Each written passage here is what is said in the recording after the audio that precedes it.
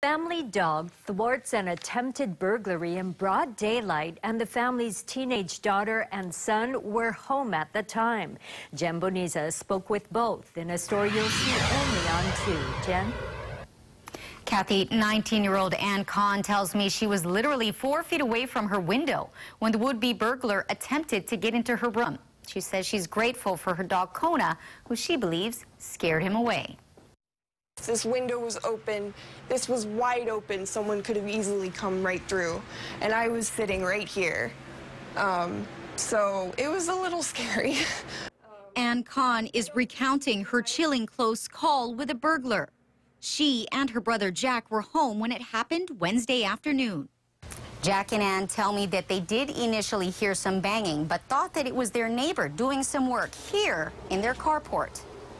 Ann tells me she was sitting on her bed on her cell phone.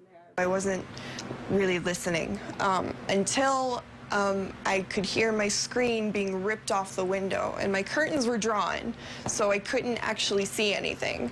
But as soon as the screen was ripped off, then I sort of froze. That's when her dog Kona started barking. She has a scary bark, and Jack had spoken to her after she had barked, so he figured out that there was actually someone home.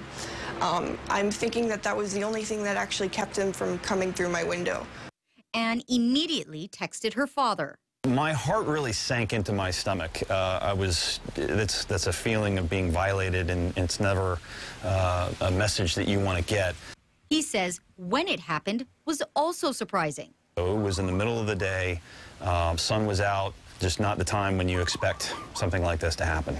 Statistics on security websites show that 65% of burglaries happen between 6 a.m. and 6 p.m., a time when many people are at work.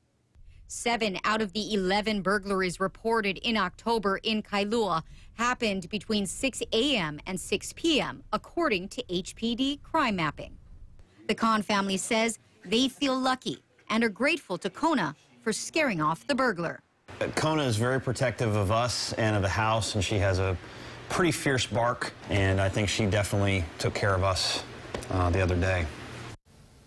The police are investigating the attempted burglary. Jack described the perpetrator as a male, average build, 5'8" to 5'9", and short, dark-colored hair, wearing a purple shirt.